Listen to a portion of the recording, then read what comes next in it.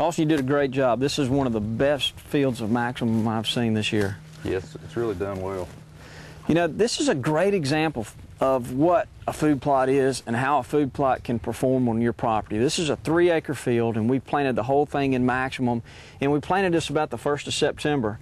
And it actually didn't get any rain till about mid-September. So this is mid-September to the 1st of December growth that we're looking at. That's right.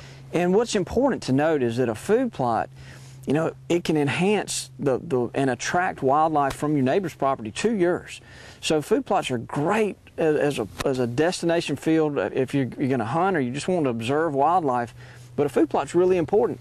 Whether you're in the South or the Midwest or the Northeast, these green food plots that you plant in the fall, and these are annuals, are super, super attractive. And what's impressive to me is the amount of tonnage that we've been able to grow in just a few short months. I mean, there's literally probably 8 to 10 tons of forage per acre. Not only green forage, but look at the tubers that are growing that the deer are eating as well. Lots of good carbohydrates right there. It'll carry them through those rough winter months. You know, a lot of the guys in the Midwest say, well, why do I need to plant a food plot if I'm in Iowa? The whole state's a food plot. But after they harvest their soybeans or their corn, you know, go back into the corners of these fields, the little small places tucked away, and plant something like maximum. You can attract a lot of deer. This stuff will stay green fall, winter, and into the spring. And as evidenced by all the stems you see, there's a lot of groceries out here. Now, BioLogic Maximum are brassicas, which are some of your favorite plants, I know. They really are. And there's a real high leaf-to-stem ratio. They're very digestible. Why don't you eat one of these leaves for folks just to prove how palatable that they are? I've already had my fill today.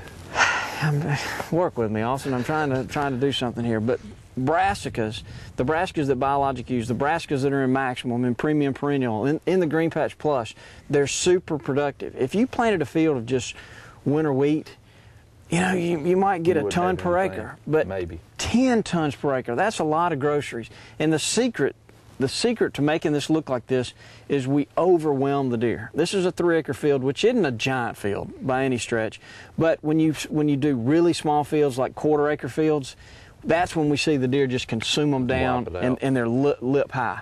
But a larger field like this, there's a lot of groceries here, and it takes them a while to eat it all. This is going to feed these deer all the way through up into February. Yeah, and they'll be eating these bulbs. That'll be the last thing that they consume.